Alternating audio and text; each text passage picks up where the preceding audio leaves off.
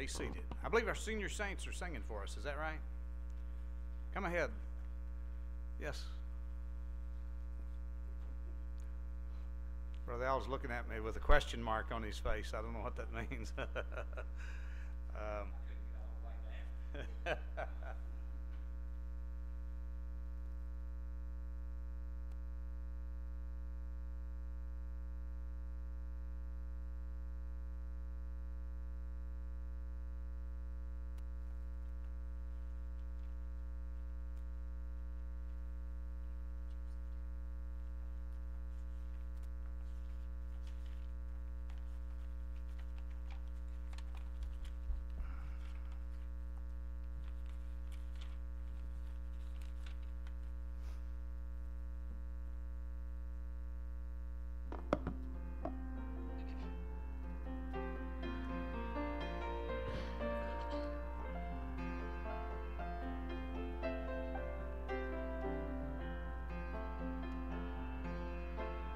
Jesus, keep me near the cross, there a precious fountain, free to all the healing stream, flows from Calvary's mountain. In the cross, be my glory ever, till my raptured soul shall find rest beyond the river. Near the cross, a trembling soul, love and mercy found me. There a bright and morning star sheds its beams around me. In the cross, be my glory ever, till my raptured soul shall find rest beyond the river.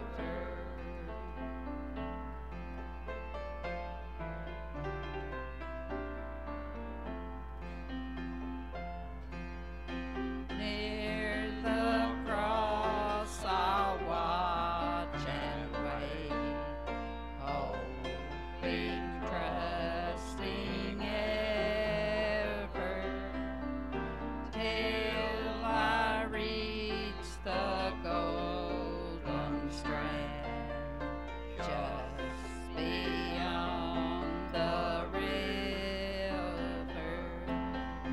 In the cross,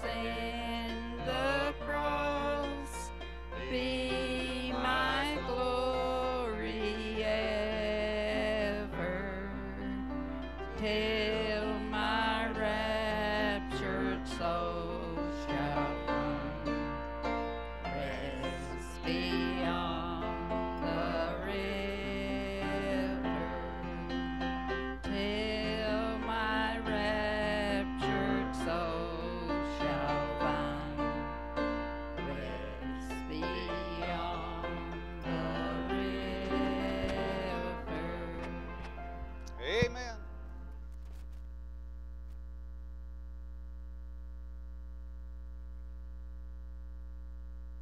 Well, thank you, ladies and gentlemen. Open your Bibles, please, to 1 Timothy chapter 6, verse number 20. 1 Timothy 6 and verse number 20.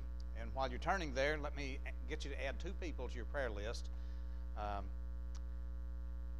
Pray for Bob Dustman. He pastored at Batesville for a number of years at the same church where Brother Jim Brown pastored before him. And Brother Dustman is in Knoxville, Tennessee, and Powell, Tennessee, in Brother Clarence Sexton's church, and he's had a lot of health problems the last few years, and had his pancreas removed because of cancer, and he's now on dialysis, which is not directly related to the cancer, but because he had his pancreas removed, it's a problem of overloading his kidneys and not doing the job. So pray for Bob Dustman, and then pray for Mark Varney, V-A-R-N-E-Y. Mark Varney is a friend I met through Facebook. We converse a little bit. He's seems to be a like-minded missionary, church planting preacher in the Philippines, and his name is Mark Varney. And he contacted me and just asked if we'd be kind enough to pray for them, and I said, well, sure. So I'll bring up your name tonight, and so I've done it. Brother Mark, if you're watching on the internet, we're going to be praying for you. Pray for your family there in the Philippines. Well, we're in a series on evolution versus creation, and tonight in 1 Timothy chapter number 6. Did I say 6? Yeah, 6, verse 20. And I want to read just one verse, and then we'll get right into the presentation.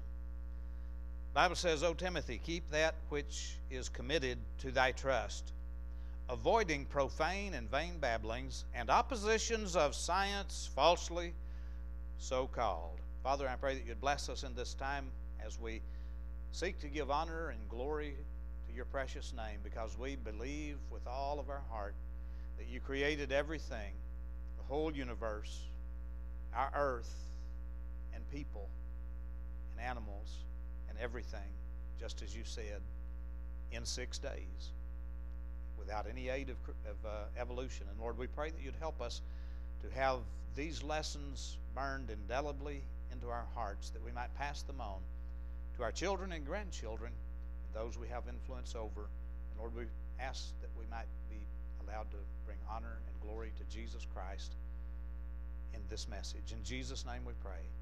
Amen. Well, I believe it's important that we study evolution. I hope you don't just have the idea that, well, this is just a scientific issue, and it's a technical thing. It really doesn't affect me. Oh, it does. It affects all of us, because it's an attack on the Word of God. It's an attack upon the character of God. It's an attack upon our way of life as Christians. We believe God, and so therefore it's important for every Christian to know how to answer those who would attack our God and His Word. And so tonight we want to talk about this specific thing. Did God use evolution? There are Christians who believe that, yeah, the Bible's true, and they also believe that evolution happened. And so the question that arises is this: can Christians believe both the Bible and evolution? Can you? Well, let's explore that possibility tonight and think about it. And this thing is not wanting to work again. Why does it do that? We have demons present with us because we're attacking their philosophy. Well, we'll just do it the old-fashioned way.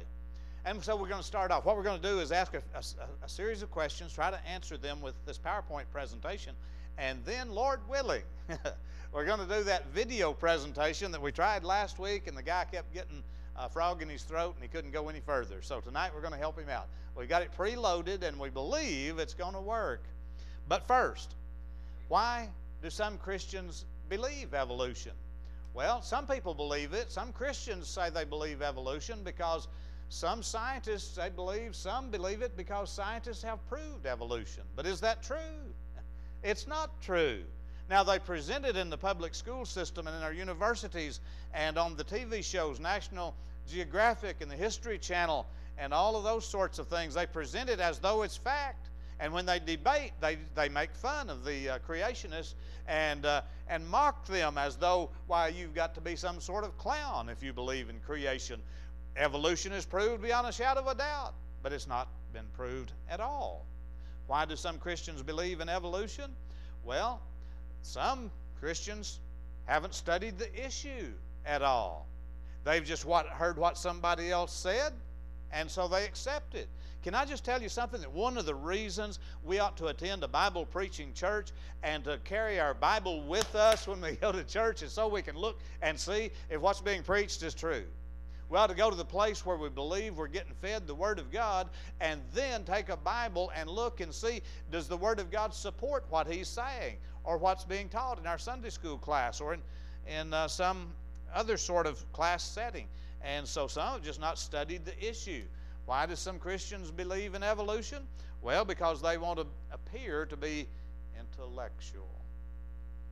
The intellectuals believe that it is far more sophisticated to believe scientifically that evolution surely happened.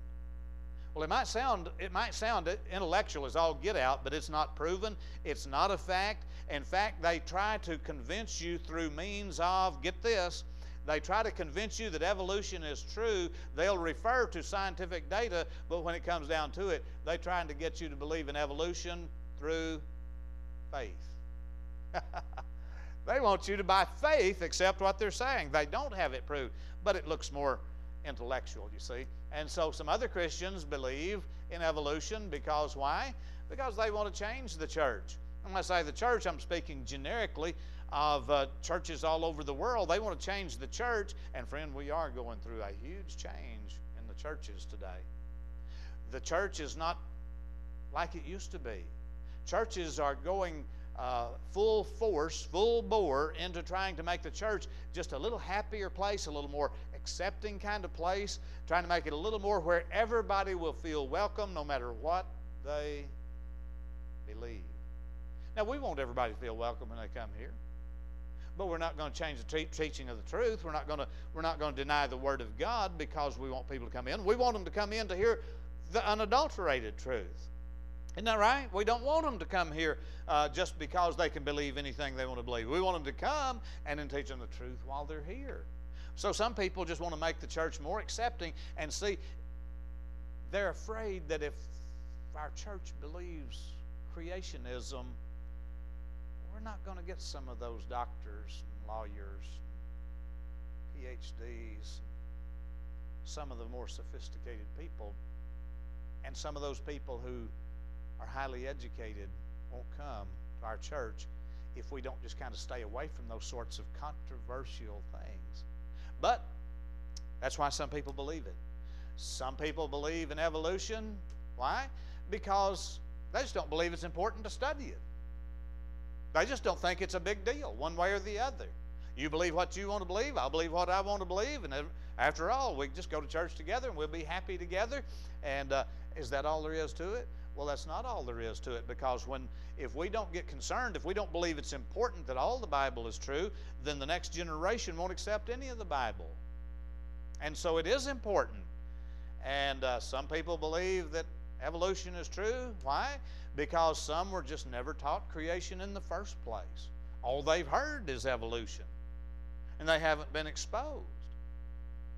And so that means that it's up to us, listen, it's up to us to teach them while they're here the truth about creation. And our boys and girls that are growing up, thank God for moms and dads who bring their kids to church so that they can learn creation from the beginning, so that they're not just automatically accepting. Yes, sir.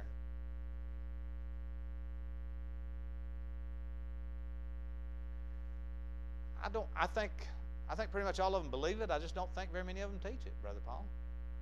I don't think they do. It's in the church I grew up in. It was not an independent fundamental Baptist church. It's a Free Will Baptist church. But I remember maybe in Sunday school class some references to creation, but I don't remember anything definitively being taught on an adult level where it was set in contradistinction against evolution, and that it was better to believe creation than evolution. So, yeah, some people just never heard anything else. I mean, you go to Columbia University in New York and talk about creation among their students, and some of them are going to look at you really funny.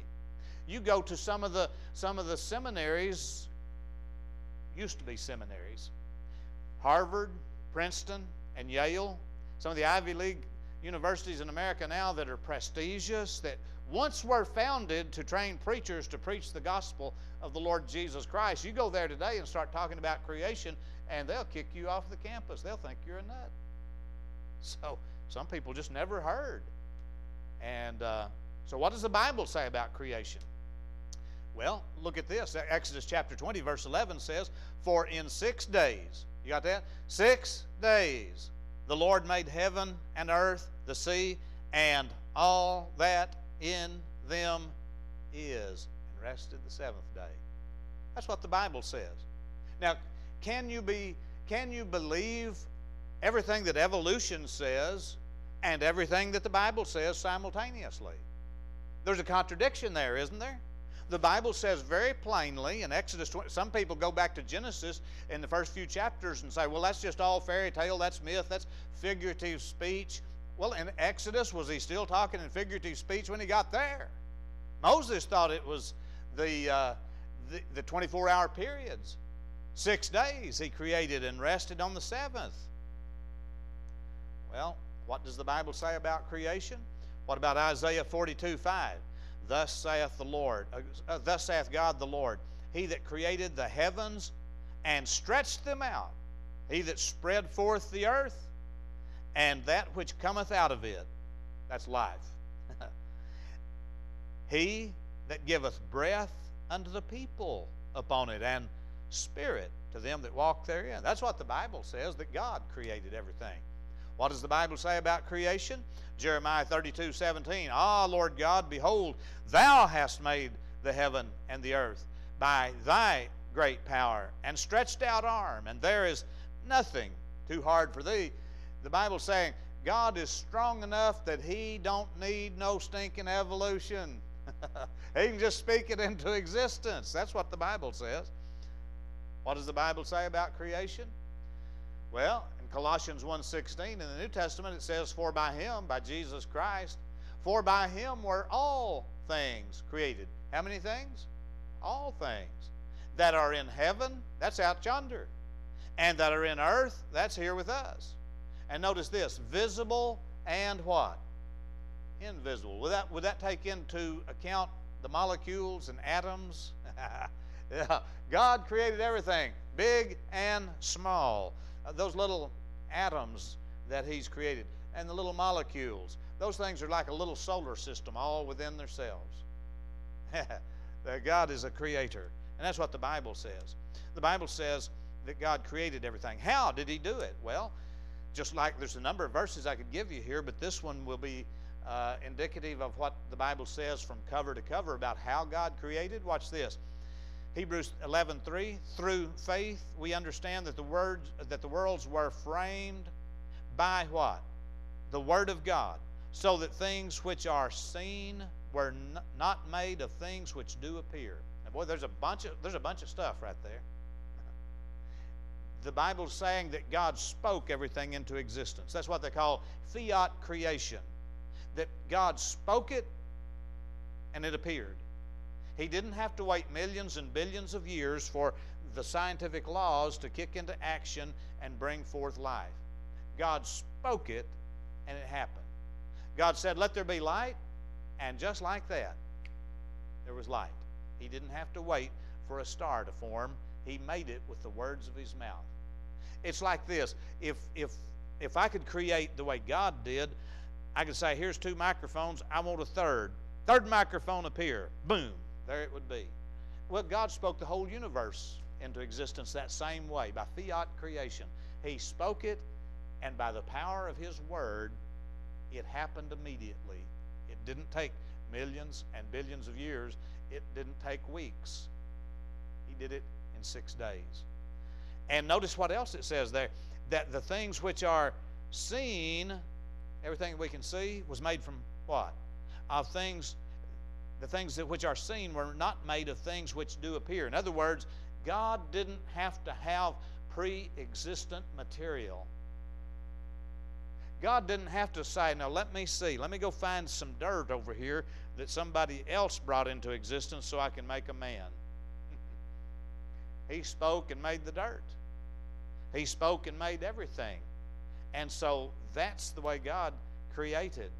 God didn't need anything except what was in himself. God didn't need the pre-existent material.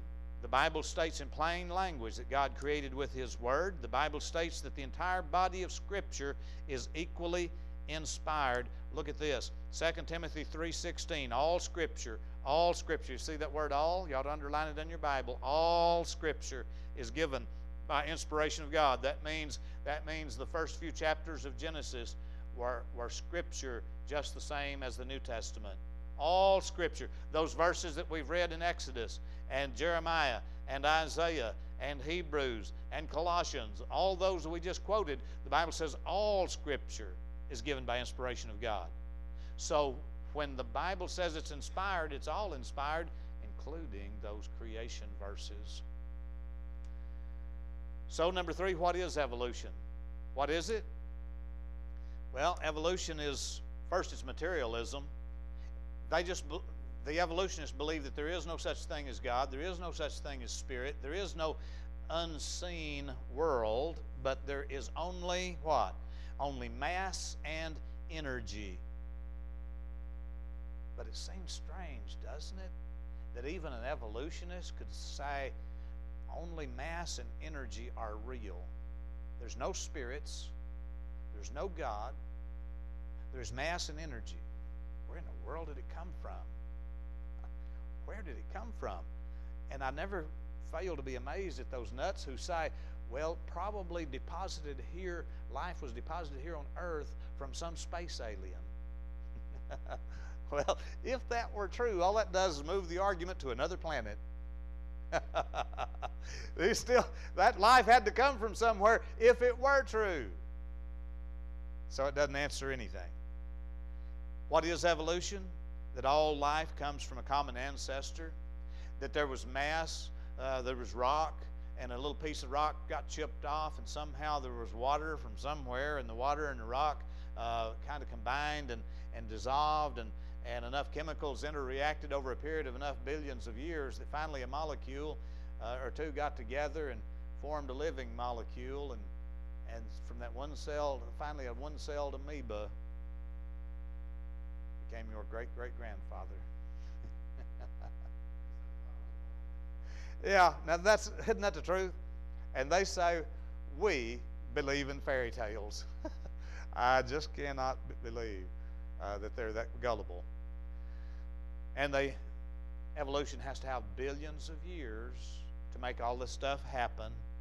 And then their fossil record, the geologic column, the fossils to them declare the history of life, and that's where they come from. So what would it mean if God did use evolution? We're talking about, did God use evolution? Can you believe the Bible, and can you believe evolution too? Well, if God did use evolution, what would it mean? It would mean something very terrible would happen in several places. First of all, the meaning of Scripture would be lost.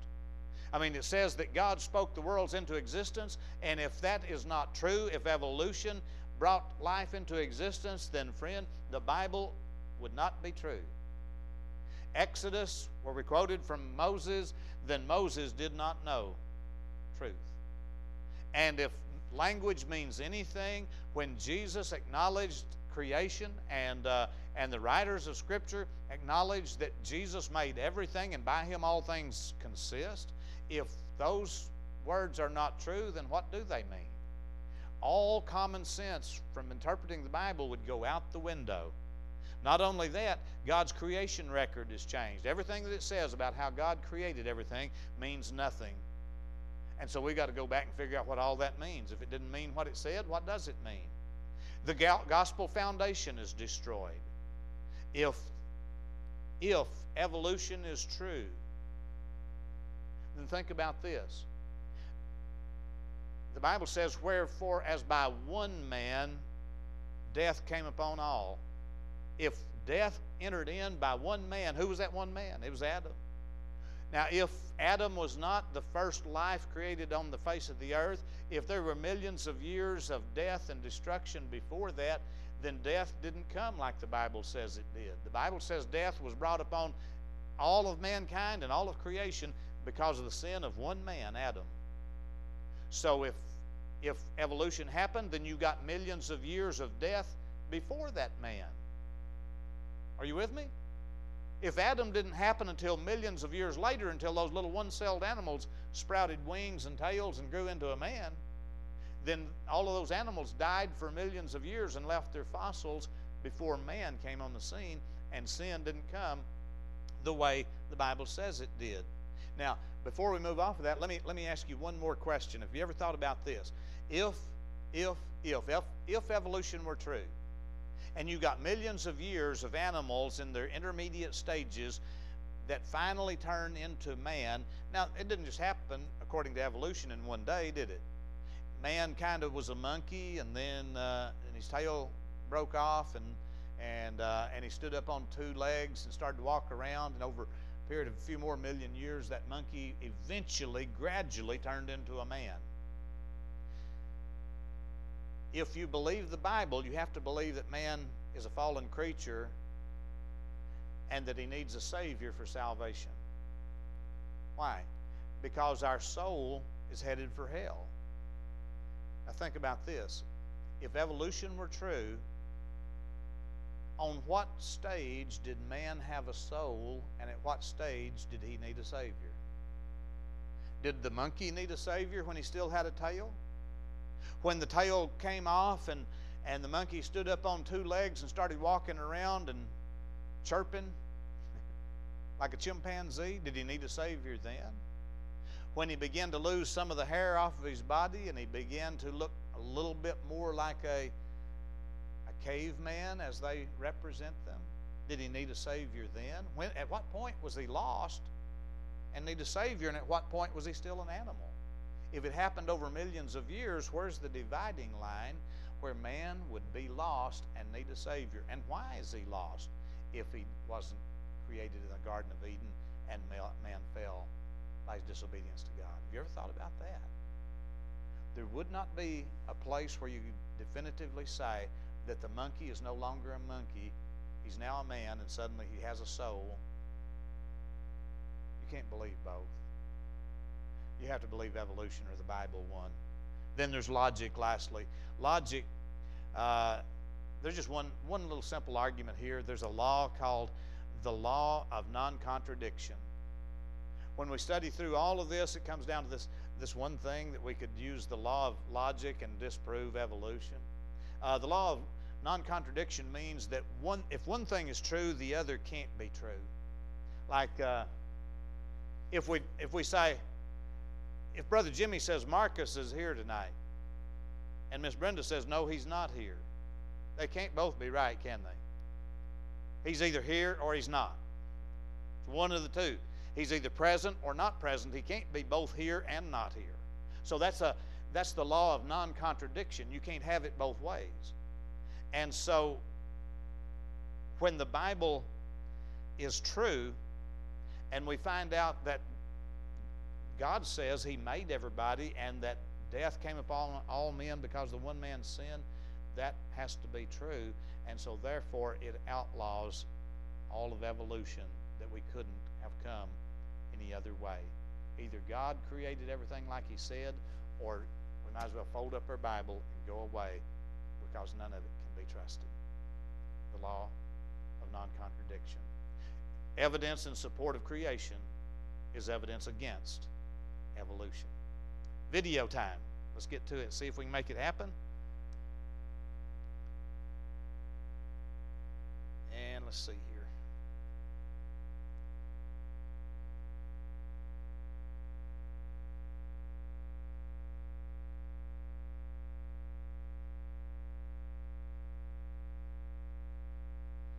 Okay, just before I start this, this part was back before y'all took your trip, I think, to India. Stars explode. According to scientists, astronomers, stars explode and they suddenly grow brighter, and they leave this big, obvious trail of their explosion. There's three stages, stage 1, 2, and 3, that a supernova goes through. And each stage would be, according to evolutionists, millions of years between. So let's see if it's true.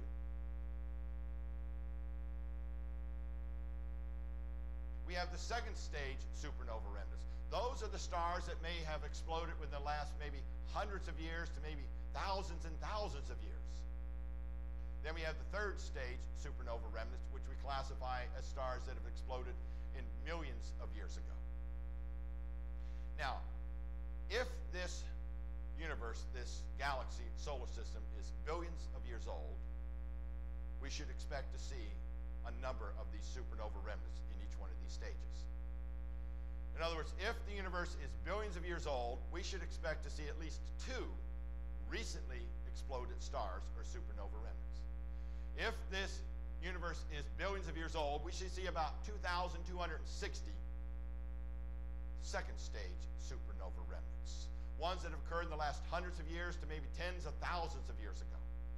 If this universe is billions of years old, we should see at least 5,000 third stage supernova remnants, ones that have occurred millions of years ago.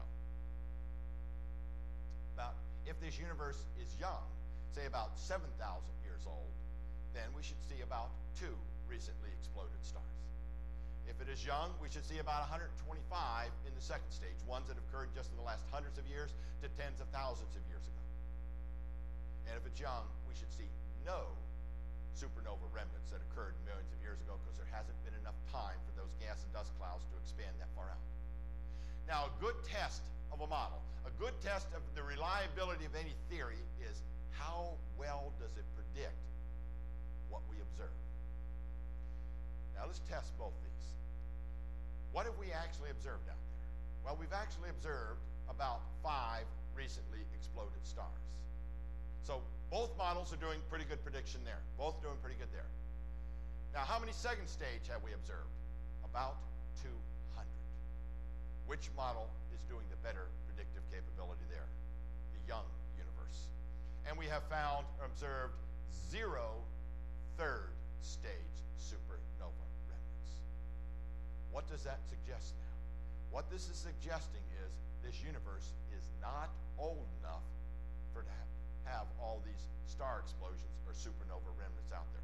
In other words, evidence for one position is evidence against the other position. The evidence here clearly supports a young universe. Well, let's go to another one, galaxy formation. Galaxies come in different shapes, and one of these shapes is called a spiral galaxy. You observe it and you see it by these long arms spiraling around behind it. And these spiral galaxies have their shape. And if these spiral galaxies are billions of years old, what we believe is they should not exist out there anymore. See, as these galaxies are rotating around, these spirals will generally lose their shape and will just have one great big glob of a galaxy. And the estimation is these galaxies, these spiral galaxies, should lose their shape between 1 and 2 billion years of rotating around. Now, here's the problem. When we look out there and identify what are supposed to be some of the oldest areas of the universe, some of the oldest galaxies, they still have their spiral shape. What does that suggest?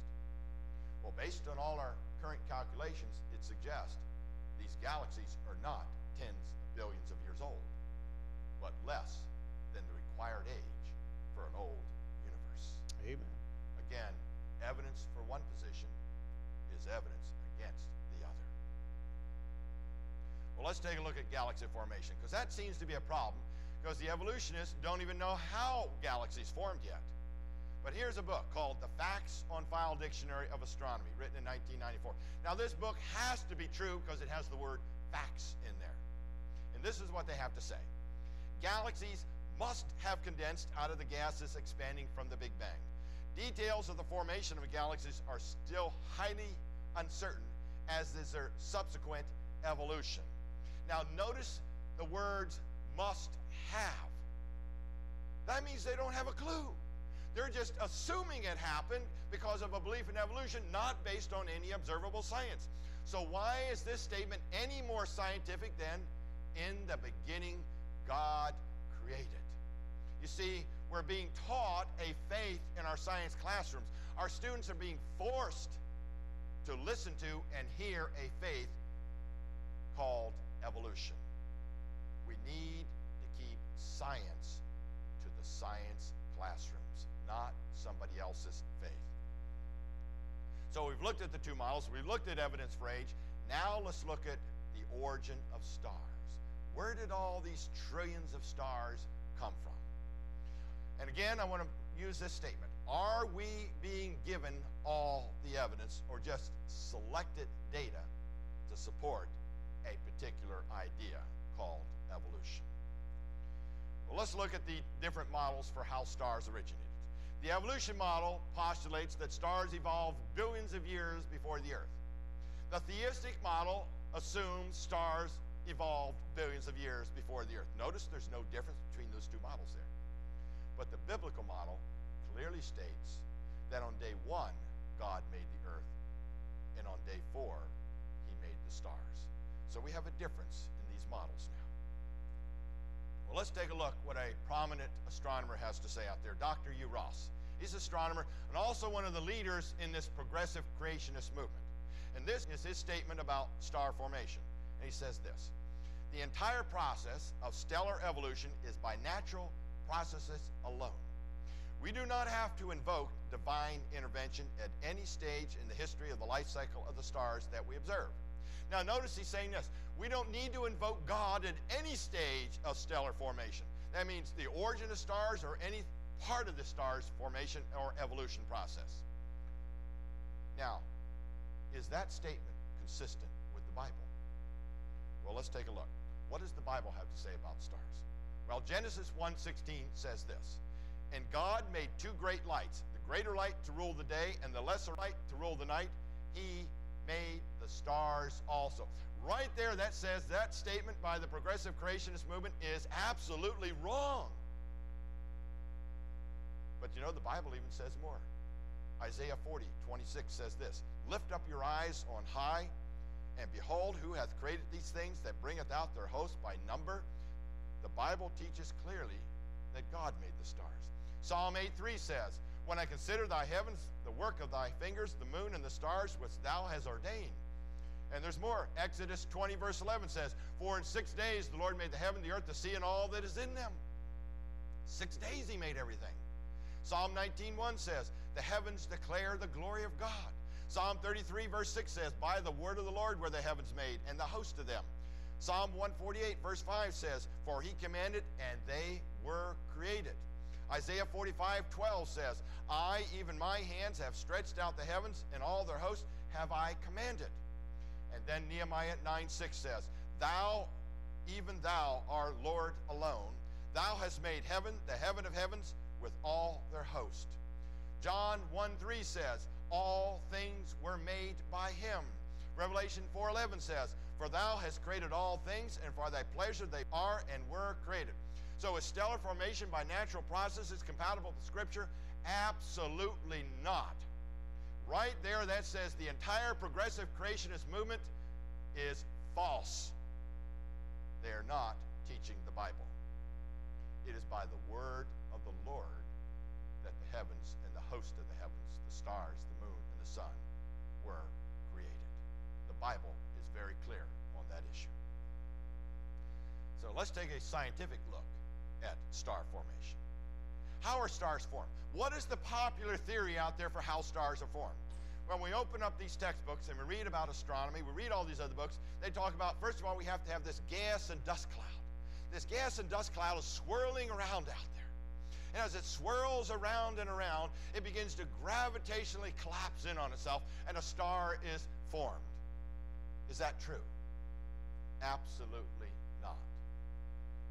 You can go to your basic physics books and read about gas pressures and find out that kind of a statement is not true.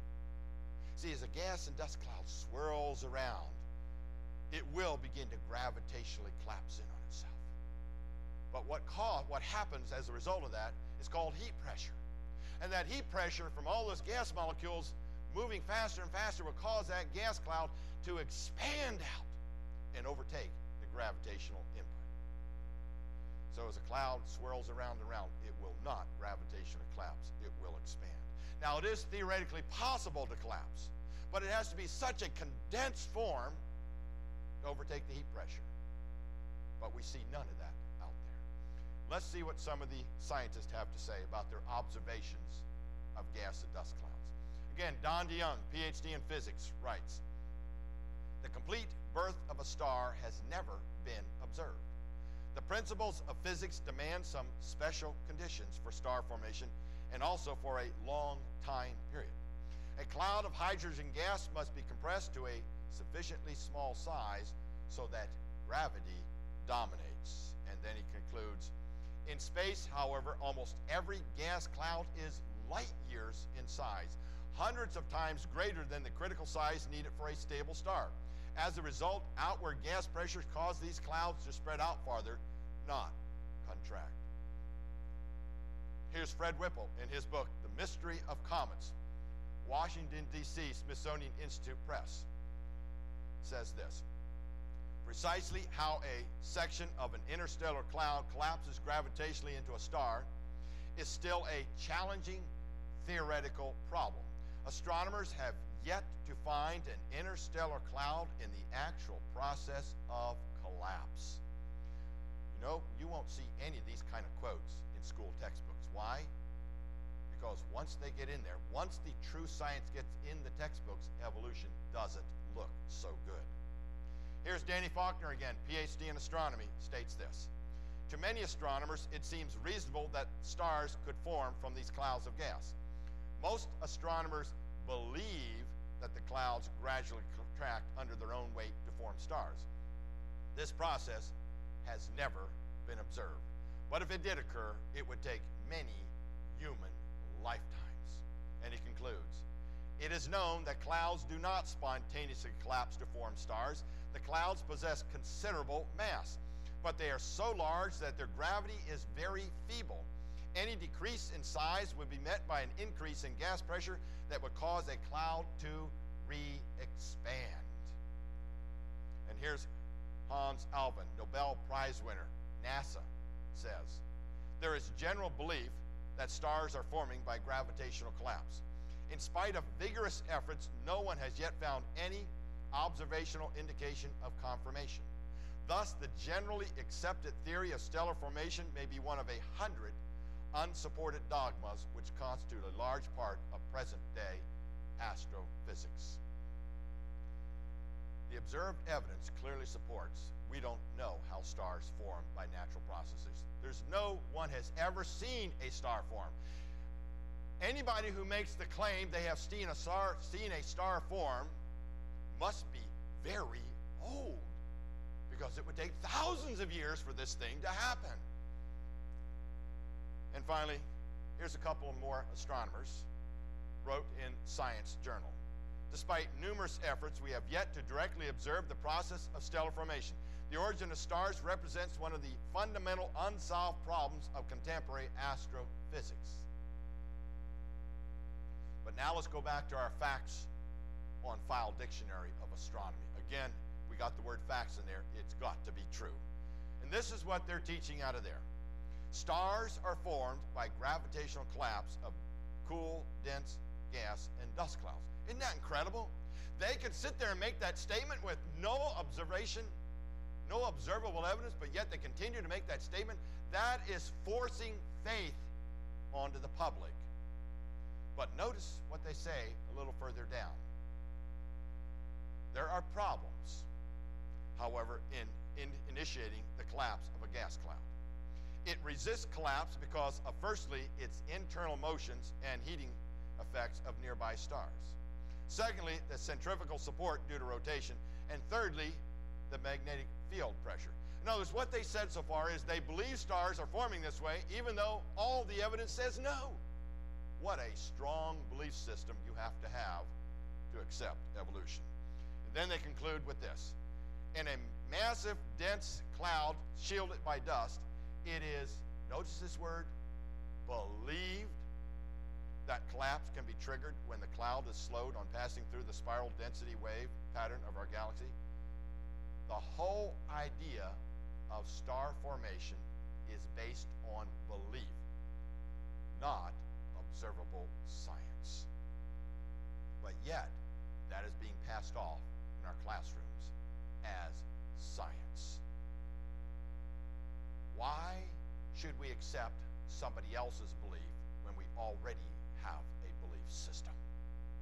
Why should our students be forced into learning one particular belief system when there are many belief systems out there? Because they're being held captive by something called evolution and the proponents of evolution. Oh, but wait a minute, Mike. What about these star nurseries out there? What about these great big clouds of gas and dust out there, such as the Eagle Nebula, that great picture we saw in the newspaper and press called star nurseries? These great big nebula out there with these big fingers, dense clouds of fingers pointing up there, and these bright spots in there. Aren't those star nurseries? Isn't that evidence that stars are being formed right there in front of our eyes? No, it is not. You see, once again, we're not being told all the information. We're being told just selected information because some people want everyone to believe in evolution, not science. You see, what causes this? We have these big dark nebula, gas and dust clouds out there. Then we have these other kinds of clouds out there called emission nebula, very bright. And when these two kinds of nebula collide, they force these great big fingers, dark nebula fingers, gas and dust, to spiral up there. And you see these very hot, bright spots at the fingertips here, as we saw in the Eagle Nebula. Now, are those stars forming? Well, not by any evidence we know. Because when we take a look at those temperatures, we try and measure the temperatures there, well, we find out these bright spots, the temperature is about 10,000 Kelvin. That is so hot, it could never collapse in. It will have to expand. And sometimes what we're seeing out there, we look out there and we say, oh, we didn't see this bright spot before, now there is one. Well, the reason we're seeing one there now, we didn't see it before, is this gas and dust cloud is expanding, and we're now being able to see areas we couldn't see before because this gas and dust cloud, the thick gas and dust cloud, has hidden it for a while, and it took time for it to expand out. So are stars forming there? Not by any observable evidence we know of. For example, the Horsehead Nebula in Orion. Images, this was one time thought to be a star nursery. But just recently, images taken by the European Southern Observatory Very Large Telescope in January 2002 verified this structure is not collapsing and forming stars. It is expanding. The same thing we believe is happening in the Eagle Nebula and all these other so-called star nursery clouds. So we need to examine all the evidence. But that's not allowed in many of our schools today, because we're being captured by a faith called evolution. Well, I like to use numbers here. I like numbers. What I want to do is see if the evolution model really holds up against numbers. All right, well, that's interesting. Did you grab all that? Those scientific facts? Let me translate for you. Everything he was saying was that they're making up a bunch of stuff, a bunch of conclusions without evidence to support it. Well, let's have a word of prayer before we dismiss, shall we? Our Father, we're thankful that you have given us the Word of God to guide us and to give us the absolute truth. We don't have to suppose. We don't have to make believe. We know what your Word says, and we believe it to be true. And Lord, we thank you for your power. Thank you for your majesty. Thank you for your truth. Lord, we thank you that you've made us aware of what you wanted us to know. God, we thank you for our church, and we pray you'd bless us. Bless this evening. Bless our people in Jesus' name. Amen.